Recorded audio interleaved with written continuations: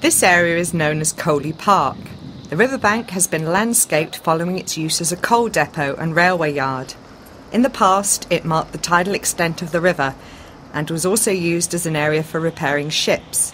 In fact, a special technology was invented here to haul ships out of the river for repair without the use of a dry dock.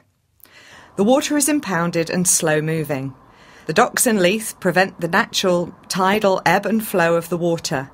Significant accumulations of silt are visible, and sadly, being the lower end of the river, you can also find more rubbish than in the upper reaches. However, this doesn't hamper the wildlife.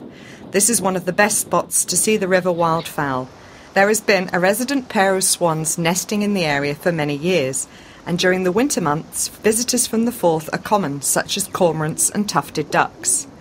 As you continue downstream, there are a number of interesting features to look at, including works of art and stone carvings.